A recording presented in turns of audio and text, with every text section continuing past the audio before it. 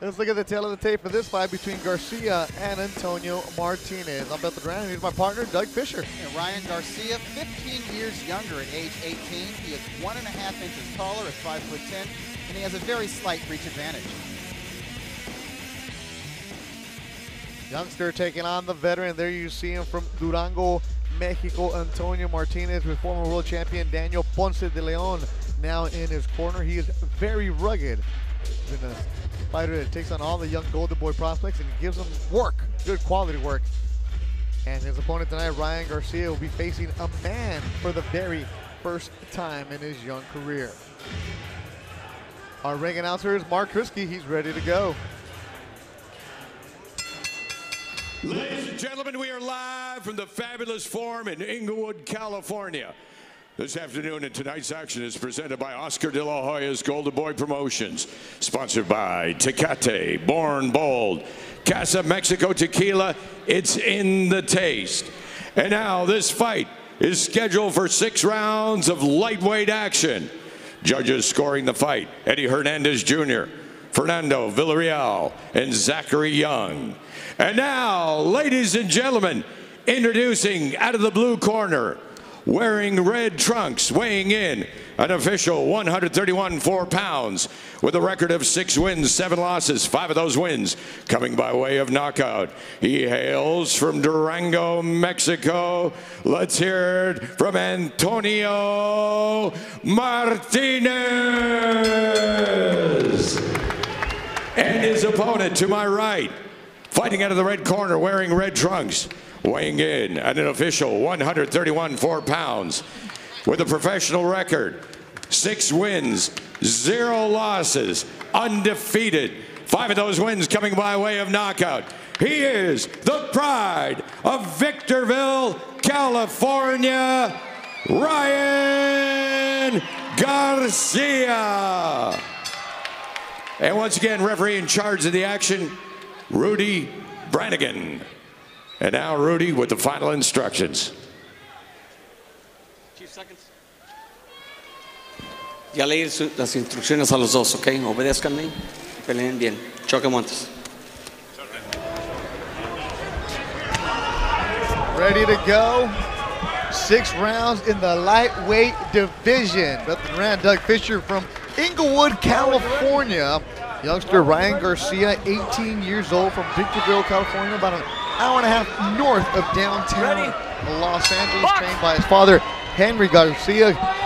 His opponent, Antonio Martinez, comes out there with the black glove. Ryan Garcia, highly touted amateur, started boxing at the age of 8.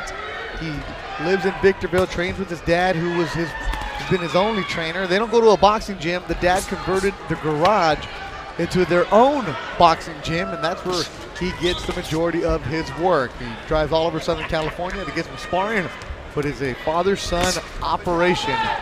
And this is a fighter that, Doug, in the Southern California amateur scene, a lot of people are excited about him. Yeah, well, when you win 15 national titles as a youth amateur, and I say youth amateur, I mean, he wasn't always open class. He's just now 18, so a lot of those tournaments were won at, between the ages of, say, 13, 16, and 17. Now, by the time he was 17, he was doing very well in the open class division of the amateurs. But obviously, there's a lot of promise when he turns pro because of his success as an amateur. He turned pro June of this year. This is the 7th fight of his young career for Ryan Garcia. Merry Christmas on the back of his trunks. He's festive. Garcia, first 4 fights in Tijuana, Mexico. A good right hand landed by Ryan. And that's because he was too young to fight in the United States. Yeah. Generally speaking, you have to be 18 years of age to turn pro. He turned 18 in August, and they said they weren't anything else for him to do amateur-wise. He'd gone to the tournaments.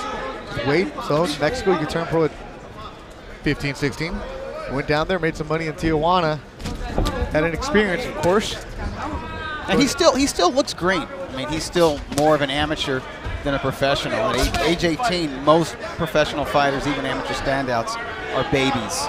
And you see a lot of things you like. You see the speed, you see a pretty good foundation, but you also see the flaws. You see the chin isn't very well tucked there. And sometimes when he lets that left hook go, he kind of swats with it. The first 4 in Mexico, the last 2 were in Southern California. A lot of this kid, very popular on social media, promotes himself very well. It's 12,000 Twitter followers. That's pretty good. Oh yeah.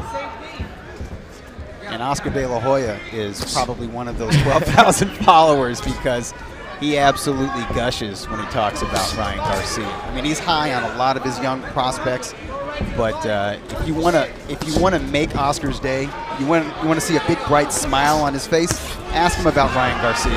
Oh, he stuns Martinez. Go upstairs there. He's going to the body, letting his hands go. Is Ryan Garcia? He's got the white gloves and he's pounding the veteran Antonio Martinez. And he's letting his hands go over and over. 10 seconds to go. Martinez is rugged. He's been in some battles in his career. Martinez needs he's to hold take or punch back. Final seconds of the opening round. He was stung and Martinez survives the round. Barely. You're talking about why Oscar's gushing? Maybe because of that?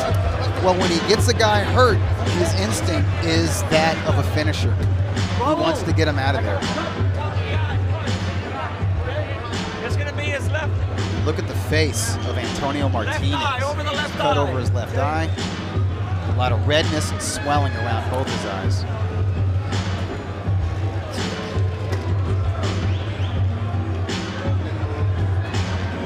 Garcia measured him with a 1-2, and staggered him with the left hook, and he follows up by going to the body and the head with the veteran's back to the ropes. And that's very smart for the young man. Not overextending himself, although he does leave that chin exposed. Beautiful right to the body, and these wonderful flurries. You can see why Oscar De La Hoya is so high on the kid. It kind of reminds him of himself when he was that age. Antonio Martinez, Back up. the red trunks. He's from Durango, Mexico. The Alacranes over the Scorpion. Well, scorpions sting you. They're known for being around there. He got stung by Ryan Garcia at the end of the first round. Martinez, 33 years old. He's actually a licensed lawyer in Durango, Mexico. Doug, we've seen him a couple times. He's taken on Golden Boys fighters Hector Tanajara, Tenochtitlan Nava. Also, Francisco Esparza. Yeah, Francisco Esparza, and I believe those fights were in succession as part of the LA Fight Club series at Belasco Theater. And the thing about Martinez is he took all 3 of those young up-and-comers the 4-round distance. Okay, he took their best punches and made them work. He's not going to go anywhere. Here's Martinez. Now he's training with Ponce de Leon. They met via Facebook. He was saying, hey, can you just evaluate my movements, what I do in the gym? So that's how they train back and forth. And when he does have a match like he got this one with Garcia a month ago, he came to Southern California, worked with Ponce. That's the way to do it. And technology, baby. Yeah, the old man has hung tough so far, but what he is a journeyman, obviously, and he's a measuring stick for the matchmakers with Golden Boy Promotions. They saw that he was tough enough to go the distance with some good young pro prospects, Hector Tanajara especially. And there he goes down. And this didn't happen when he was fighting those other guys. Nope. He took their best shots, so we're seeing what young Ryan Garcia has. That was just a 1-2 combination. I don't know how steady the legs of Martinez are right now. They're not. He's trying to get some spring in him, but he's going to have to get some respect from this young man. Body work from Garcia. He is long with a 5'10" advantage. Oh, that right hand, and Rudy Barragan jumps in. It is over. A second round stoppage for Ryan Garcia. Ladies and gentlemen, referee Rudy Barragan stops the fight at 2 minutes of the second round. And your winner by knockout and still undefeated from Victorville, California, Ryan